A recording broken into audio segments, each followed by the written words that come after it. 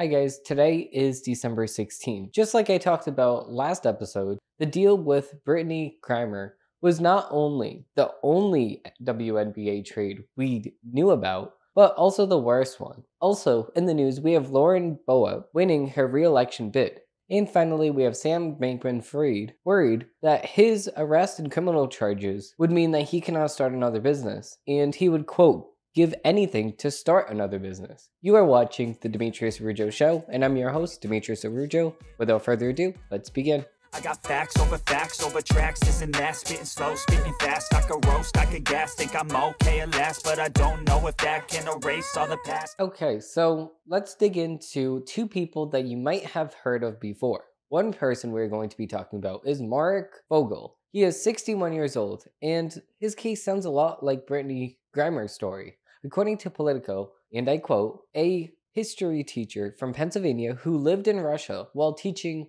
at the Anglo-American School in Moscow was taken into custody by Russian authorities in August 2021 after customs officials at a Russian airport discovered around half an ounce of medical marijuana stashed into his luggage. Now, the only difference physically between him and Griner is that he was medically prescribed that weed from a doctor, while Griner was just using it leisurely. Now, I say physically because there's a lot of other issues going on here, like that she's a POC and that she's a lesbian and that she's a woman, but we won't talk about that. He is still serving time in Russia to this day. So if the United States cared about bringing back people that were serving time in Russia unfairly, then Biden and his team would have traded the merchant of death for both of them, not just one of them. Now, this, surprisingly, was not the only trade deal that was at the behest of the United States. In 2009, under the Obama administration, a person named Bowie Bergil was fighting in Afghanistan when he left his post for no reason at all. Because of this, a search team had to go out and try to recover him and to make sure that he was alive. This caused soldiers to get wounded and get caught by the Taliban. Because he was caught, the military wanted to trade 15 prisoners for him, but the Taliban declined because of the fact that they knew that he was more valuable than those 15 prisoners, or so they thought. Because of the fact that he was obtained, he needed to serve 5 years under this Taliban. And finally, he came out with this video and his health was deteriorating, so Obama traded 5 prisoners for this release, but was charged with desertion and misbehavior before an enemy, which ultimately resulted in him forfeiting $1,000 a month from his salary for 10 months, and a demotion to private. He was a sergeant, by the way. I guess Joe Biden still has Obama politics in his ear because these trade deals just keep getting worse and worse. Without further ado, let's get into the headline of the week. Since 2020, there has been a problem that is not getting enough attention from this administration than it needs. This is something that this administration would rather just pretend that doesn't exist than try to fix the problem at hand. And that problem is the border. We have over 1,500,000 single adults encountered at this border in 2022 alone. That's not only what we have encountered, but the real number is way more than that. But we don't know, and there is no way to actually tell how many exact amount of border crossers there are because of the fact that that is encountered. Now, these people can go unencountered. That is something that they do quite frequently. But what we do know is that the problem is only getting worse and worse under Joe Biden, and nobody wants to realize that in this administration, at least. Fox News and other conservative media outlets, of course, recognize that. This rose 470%. That's 4 times as much as it was in 2020 when Joe Biden first took office. We now know that this administration doesn't want to acknowledge that the border is a poop show, sprayed with Febreze to cover up the smell. Now, without further ado, let's get into a dozen takes. I don't ever slow up, no I don't take sh- I got no love. Digging right in, we have an article from CNN. First on CNN, Biden administration to pilot new portions of citizenship test next year. Now, the thing is that, like we just talked about, there is a immigrant crisis, not only immigrant, but border crossing crisis now. Some people are saying that we do not even have space for our own citizens in the United States. So why would we allow thousands and millions of other people from other countries to come into here? Now, of course, they're going to be talking about all of these things that these immigrants can do to gain citizenship. Now, citizenship is good because we don't want these immigrants being illegal. But the thing is that they're going to acknowledge this, that we need to get these immigrants on the citizenship, because of the fact that they know that their policies is exactly what brought them into the country in the very first place, and these immigrants know exactly this.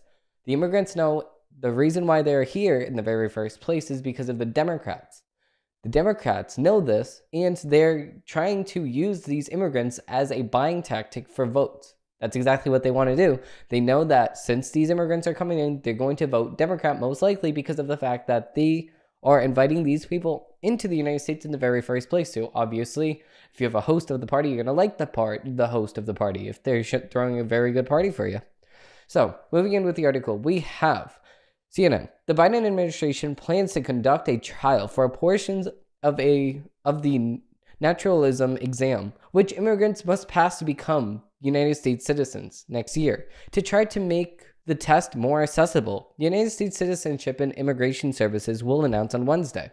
The naturalism exam is a crucial step to an immigrant's path toward the United States citizenship, potentially impacting hundreds of thousands of immigrants who seek citizenship annually. President Joe Biden signed an executive order at the start of this administration that included a directive to review the English and civics test for naturalization. Wednesday's announcement is a result of that order. This trial will include changes to the English-speaking component of the test, which is not standardized, in the civics component following a review by the USCIS subject matters experts. According to the agency, the two other parts of the exam, reading and writing, are already standardized and will remain unchanged. Quote, "One thing we heard a lot and agreed with is that we need a standardized speaking portion to the same extent we standardize reading and writing," a USCIS official told CNN, noting that otherwise that part of the exam can be subjective and vary depending on the interviewing officer. The hope, the official added, is to encourage a conversation that reflects what people are likely to talk about and gauging their English-speaking skills. Now, this is a very, very good thing that they used to do. I mean, the thing is that you should speak English to actually get your citizenship of the United States because of the fact that the majority of the citizens in the United States speak English. So if you don't even at least know English, then who are you going to talk to? How are you going to talk to these people, even and the officers interviewing you to be a citizen of the United States, if you can't even speak a little bit of English? My grandparents came from Greece to the United States, and they could speak a little bit of English, enough to get through the test, and they passed the test. So it's just, what are you guys doing over here in CNN? They just want more and more people that are immigrants to vote in our elections because of the fact, like I talked about before, that's buying the votes. Now, moving on to our next article, we have from CNN, we have inside Biden's decision to take a deal that freed Brittany Griner, but left Paul Whelan in Russia. So Paul Grillin is actually the person I was talking about before that had medical prescribed marijuana for a chronic pain in his back. That's exactly why he had the marijuana there. Now, if I do say so myself, Brittany Griner actually looks a lot like Pete Davidson, and I was talking about this on Twitter. Follow me here. Washington, CNN. President Joe Biden had already personally informed Charlotte Griner that her wife was being released from Russia detention. While aides arrived with more news, Brittany Griner was now secretly out of Russia and on the telephone. "It's Joe Biden," the president said on the call that was patched through. Welcome home." So I can just imagine Joe Biden saying this, like, "It's Joe Biden! Welcome home!" Like, it's just so stupid. Like, how dumb do you have to be? You're like 90 years old. You're talking to this person that's probably like 30. I mean, I never saw one WNBA match with her, so I actually don't know her age. I don't really know anything about her before this event. But the thing is that you're talking to this person. "It's Joe Biden." Like, ew. What are you doing? You're the president. How about you start off by saying, congratulations, we have unlocked you from the detention in Russia. We have chose you over this other person here, and we just traded you, so you should actually like your country now, because we know that you did not like your country before, but no. Welcome home is the only thing that Joe Biden can say over here. Nearly 10 months after Brittany Griner was arrested at Moscow airport, the jubilant moment in the Oval Office on Thursday amounted to the criticism culmination of prolonged, frustrating negotiations and one painful decision that left another detained American disappointed and wondering what his fate may be. Well, duh, because he's been there for the last couple years. How about you wait your turn, Brittany Griner? You were just arrested 10 months ago, maybe even 7 months ago. I don't know exactly how many months ago you were. But the thing is that this Paul Whelan guy was arrested on espionage charges in 2018 and sentenced to 16 years in prison. So it's like, what are you guys doing? Like, you do the other guy first, obviously, but now the whole entire media as a whole, CNN, MSNBC, CBS, all these people are saying, no, but it wasn't a decision on the president. It was actually Putin telling us we can either have one or none. Who's Putin to tell us? How about we tell him, how about you do what we tell you, or you get nobody? We're having an active, one of the people that we're donating billions of dollars to you is actually, you're our enemy. You do not tell us what to do. And if you don't want to cooperate with us, we're just going to keep you a prisoner and bye. If you don't have any other options for us, bye. I'm not trading one person for the merchant of death. That's what Joe Biden should have said. Now, moving on to the next article, we actually have an MSNBC article. The headline is, Trump sheds GOP's Brittany Griner grapes with Paul Ryan rant. So, Republicans have tried to make a scandal out of Joe Biden agreeing to a prisoner swap last week that resulted in a release of the WNBA star Brittany Griner from a Russian captivity. Okay, star. WNBA star. You can't be a star if only 10 people know who your name is. It just doesn't make any sense. Let them tell it. They were outraged, with some claiming the deal to trade Russian arms dealer Viktor Bout, who was about halfway through serving his 25-year sentence for Griner, amounted to an impeachment-level offense. Now, the thing is, yes, I do think that you should be impeached, but not only because of this, but for other things as well. Many of them also claimed Biden's inability to secure the release of another prisoner, former United States Marine Paul Merlin, amounted to a betrayal. It was a betrayal because he served time for us, the United States, and now you're going to betray him for some stupid WNBA player that doesn't even like the United States in the very first place. Over this person that served the United States, how disrespectful can you be? Whelan is serving a 16-year sentence in a Russian penal colony for espionage charges. Both he and the United States deny. Rep. Marjorie Taylor Greene of Georgia was one of the Republican voices calling for the Biden's impeachment. Her lapdog, House Minority Leader Kevin McCarthy, said leaving Paul Whelan behind was an unconscionable act by Biden. Well, yeah, duh. You just had this person that was in jail for the last couple of years since 2018. That's what, 3 years now?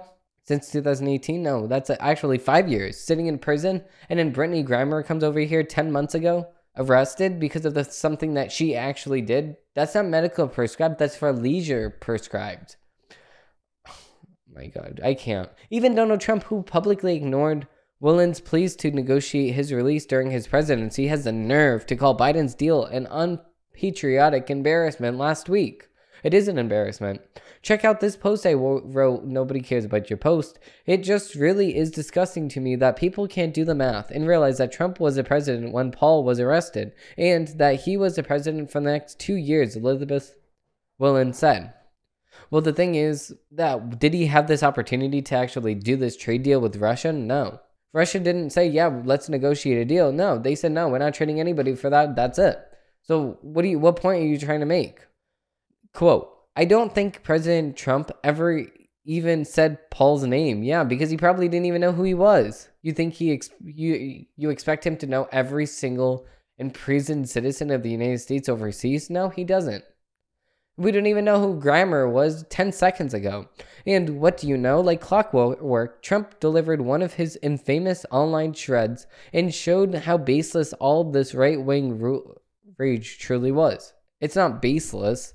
It's the fact that we had this person in jail for 5 years, and Brittany Grimer, just because she's a POC, just because she's a lesbian, and just because she's a woman, is put to the front of the line and said, no, we need to get you out of here immediately. We're going to get you home. We're going to get you home, Brittany Grimer. And then she shakes hands with the Merchant of Death. Just before this event, Joe Biden actually said that he needs to crack down on the guns. He needs, this gun violence is unacceptable. And then you're going to go and unlock the Merchant of Death, who trained people in Africa with guns to kill as many people as they possibly could. Are you really going to make this trade deal, Joe Biden? Like, it doesn't make any sense. In a post to his social media platform on Sunday, Trump claimed that, as president, he turned down Russia's offer for a one-to-one swap that would have brought Whelan home in exchange for a boot. Here's his full statement. I turned down a deal with Russia for a one-on-one swap for the so-called Merchant of Death for Paul Whelan. And I wouldn't have made the deal for 100 people in exchange for somebody who has killed untold numbers for people with his arms deals. I would have gotten Paul out. However, just as I did with the record number of other hostages, the deal for Grimer was crazy and bad. The taking wouldn't have ever happened during my administration, but if it did, I would have gotten her out fast. So I think that he just put up a good point. I mean, the thing is that he does not want the Merchant of Death freed at all. You're making this point, MSNBC, but you're making this point very, very bad. Like I said, for the last couple weeks, you have a square peg, and you're forcibly putting it with a jackhammer through the circle peg. It's not working in your favor at all. You're just making yourself look stupid, and it's not a good look, MSNBC. So the thing is that, yes, the Merchant of Death is the Merchant of Death, and we need to acknowledge that the Merchant of Death killed many, hundreds of people. So the thing is that he does not want to make the trade with anybody. It does not matter who you are. That's a distinction that he's making. As always, we can't assume anything Trump says is true, but either way, this is one hell of an administration. Trump isn't just saying that he declined to bring Whelan home, having the chance to do so. He's openly saying that he would let 100 Americans lavish in Russian prison to keep Boot locked up, despite the fact that he was scheduled for release in 2029. Okay, and what's your point? He served his sentence in the United States by 2029. For the record, the judge who sentenced Bout believes the time he served behind bars was sufficient. And Trump, who negotiated a deal with the Taliban that led to thousands of fighters being freed from prison, is in no position to condemn anyone for allegedly dangerous prison releases. But his unhinged rant unintentionally exposed purposely outrage political Republicans as fraud. And for that, I'm thankful. Wow, you're so thankful. You end that off with that. Jan Jones, okay. What are you doing? Okay, Jan Jones, a writer for the MSNBC. What point are you trying to make? You're like making 5 different points that are just, you're trying to throw anything against the wall that will stick. It's not sticking. Listen, let's break this point piece by piece, right? So, we can't always assume that anything Trump says is true. But either way, this is one hell of an administration. Yeah, it is. Trump did a lot of good things for America. Trump isn't just saying that he declined to bring Whelan despite having the chance to do so. No, he's not claiming that because of the fact that he did not want to, because the Merchant of the Death is the Merchant of the Death. Merchant of Death killed thousands of people. So why would you trade that for one person? It doesn't make any sense. He openly saying that he would let hundreds of Americans lavish in Russian prison to keep Boat locked up. Yeah, he's also saying that while simultaneously making the claim that he also let hundreds of people out of prisons in overseas countries. Did you actually pay attention to that statement? If you're making everything that he said a fact, I mean, even though I don't know exactly if this is true or not, but if you're making everything that he says true, then you have to acknowledge that he did say that he just set a record number of other hostages out of those hostage situations. Are you gonna talk on that? No, you're not gonna talk on that because it doesn't help your case at all. Jan, whatever the hell your name is, Jan Jones, MSNBC over there. Okay, so now I think this is just a video I put over here. I don't know why I put a video. Let me just see.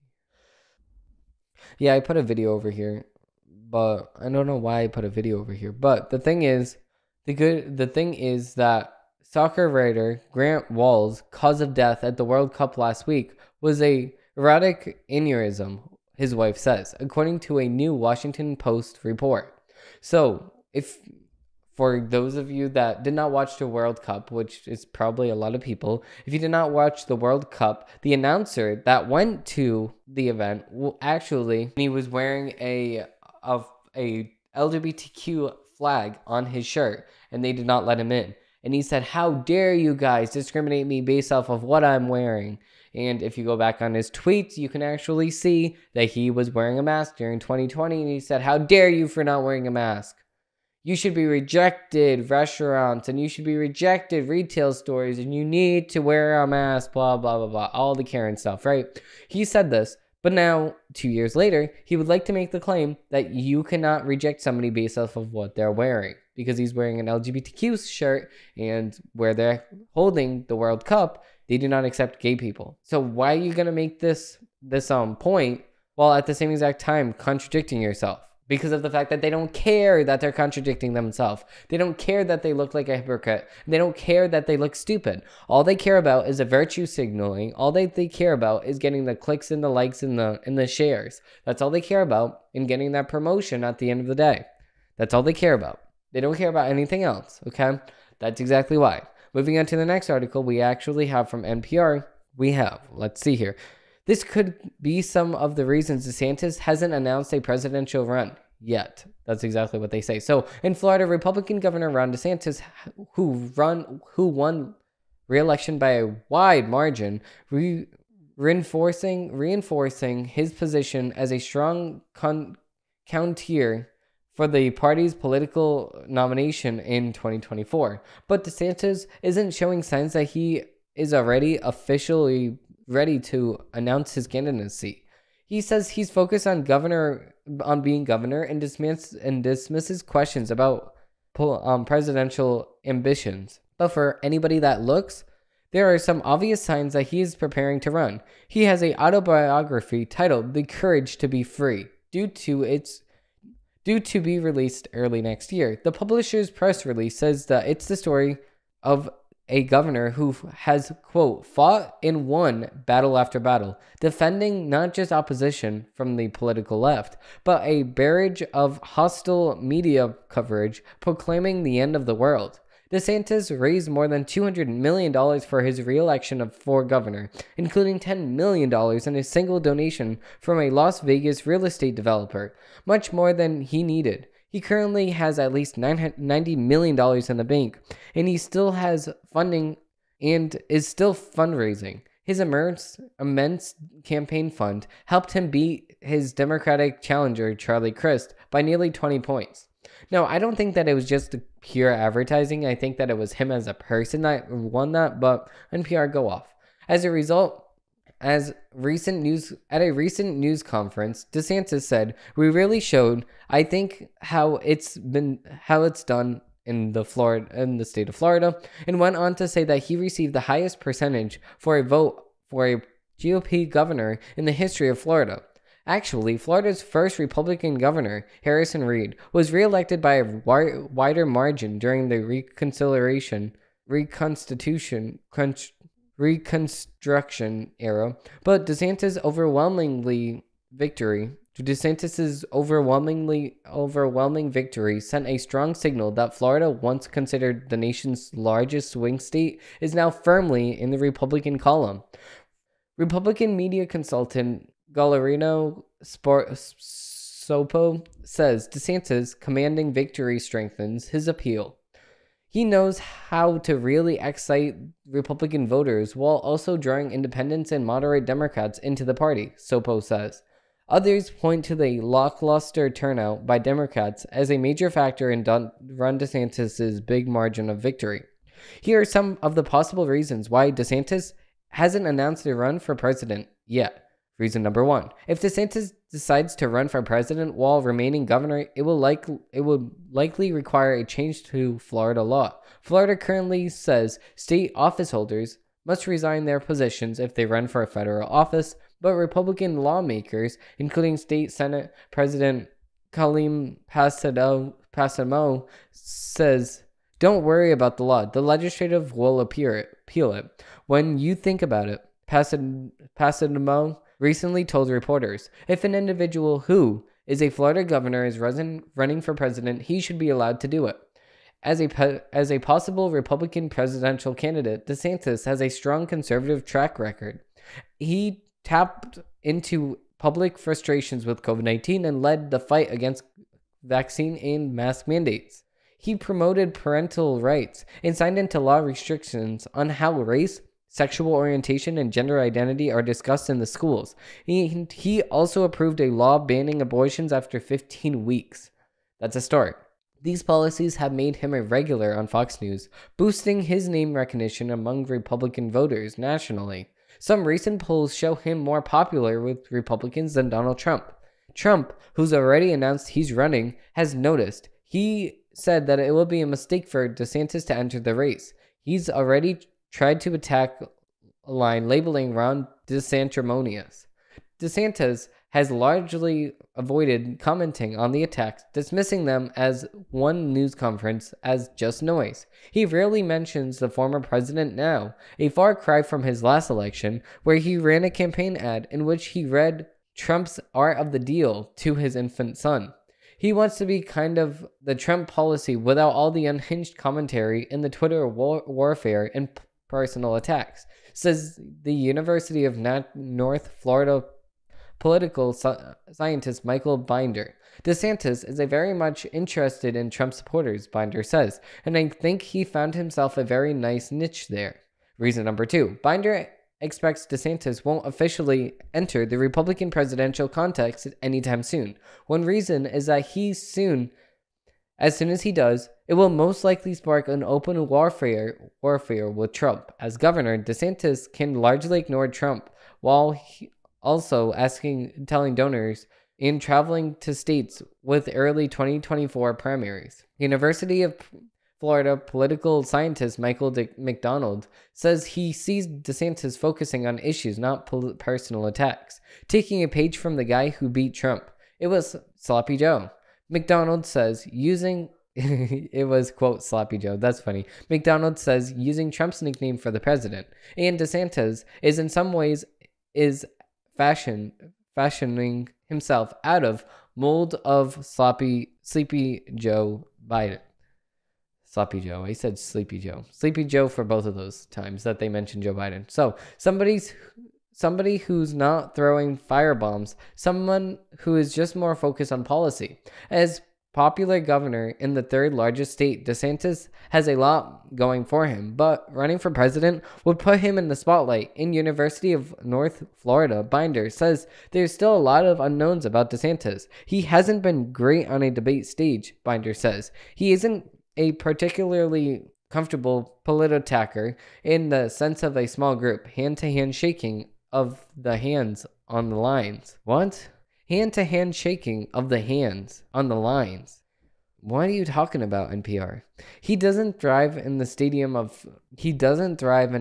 full of 20,000 people. That's what Binder says. For DeSantis supporters, there's another caveat. History often hasn't been kind to early presidential frontrunners. Just ask any popular former Republican governor, Scott Walker of Wisconsin. He peaked early before the 2016 election and was knocked out of the race by Trump himself. So that's hilarious. So the thing is that, yes, he needs to focus on winning. And he needs to make sure that he wins. If you're focusing on winning, if you make sure that you win, if you make sure to do all of the things that make you win, then you will win. Because Ron DeSantis is by himself a very, very good, he has a lot of things under his belt, and he can prove that he actually will do something and did do something. So can Trump. He did do something and will do something. With Joe Biden, he will do something, but he might Trump up the stairs before he does that. He might call somebody out in the crowd that's already dead, that died a couple weeks prior. He might do all these things that are just like, what the hell are you doing? Hey, were you really going to click off this video before leaving a like and subscribing down below? Wow, so rude.